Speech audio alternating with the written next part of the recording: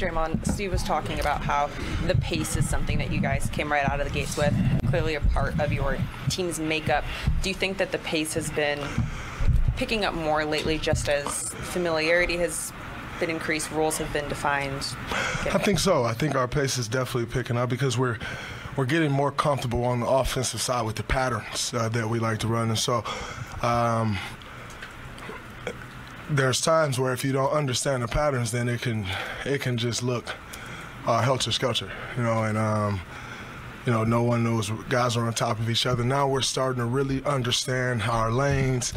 Guys are really, reality is we're, 21 games in now. Guys are in shape now, and so running deep to the corners, and it's really opening the floor up. And then most importantly, our defense has picked up, which allows us to push the pace more. Like, it's one thing to push off makes, which we want to do, but when you're pushing off a miss and getting a rebound and then going, that's tough to guard because it creates a lot of cross matches. So I think it's definitely starting to pick up due to the familiarity on the offensive end, but on the defensive end as well. Kind of staying on the topic of you initiating, these fast breaks, picking up the pace. I remember when you guys played the Cavs a couple weeks ago, and you said that you saw something that you could exploit in Evan Mobley and Jarrett Allen, two bigger shot-blocking bigs, kind of the same thing you see today with Karl Anthony Towns and Rudy Gobert. Did you see a similar kind of advantage when matched up against those guys?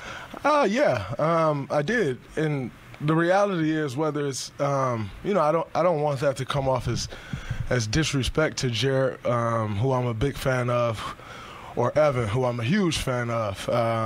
Those guys, they're young, they're going to be really good in this league, but my advantage is my speed. I'm giving up usually 4 or 5 inches to those guys. In some cases, 20, 30 pounds to some of these guys, sometimes 40 or 50 pounds.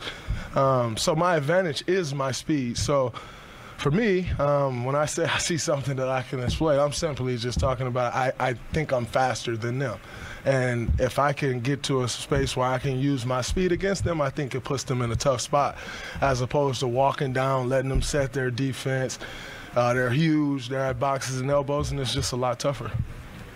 Now, after last game, you kind of talked about how these young guys, Jonathan, Moses, James, they need to learn their roles and thrive in their bench minutes on a championship team. I think one can make an argument that Jonathan Kuminga has put together one of his better 2-game stretches that we've seen all season. What have you seen from him? I think it's been beautiful, and the reason being is you felt the impact. I know we've 100% felt and seen the impact. And the reality is, what it boils down to is energy, effort, and attention to detail when you're a young guy. He's impacted these last 2 games in a major way without shooting the basketball. Now, tonight he got a few shots up.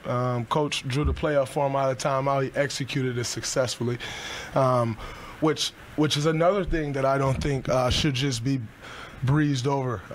That's a 19-year-old, if I'm not mistaken, 19 or 20 years old, whichever one he is.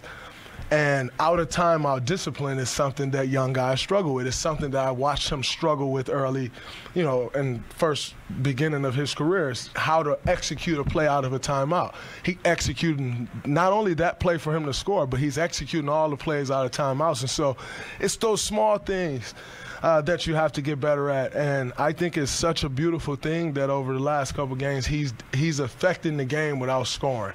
And, when you can do that, that's a special thing. And he has the ability to do that. And he's now starting to understand it, and it's been beautiful to watch. And, he's earning more and more minutes. We also talked about last game, I guess, just when all of you guys get going on the scoring end. Second consecutive game with 6 people in double figures. Clay, Steph, Jordan, all with 20-plus points. I mean, just especially early on in that first quarter, is this a glimpse of how lethal you guys can be when everything is really starting to click? It is. I think, it's really starting to come together for us. And like I said, it starts on the defensive end, but when those guys, Clay 8 for 13, 5 for 8 from 3, that's incredible. JP 9 for 17, Steph 7 for 17. That's actually one of Steph's worst shooting nights, which is crazy in itself. But, Really starting to figure it out on that end. I think JP's starting to get more comfortable with the second group, which he spends a lot of his time being the head honcho of that group. And he's starting to get more and more comfortable with that. And so, you know, you're starting to see his numbers pick up. Clay's numbers have picked up. Steph's has been up. Wiggs has been up. And so, you know, to get everybody playing well at the same time is great. I think, you know, we're starting to put it together. And, you know, if we can keep building at this rate, you know, we'll be poised for a run pretty soon here. Celebration technical at the end of the game. Crazy, man. I don't know. I don't know. I probably got like 4 texts this year that's a little questionable, but Nice to have Steph having your back. absolutely, 100%. He told me I was at the lane line. I thought I was standing in the corner, so I don't know. Sucks though. It's the NBA, man. Your teammates make a good move. I didn't affect the play. Like, there's no one near me. You know, so sucks. And the fact that that's going to count against my tech count, like, come on. It's ridiculous. But whatever. It is what it is.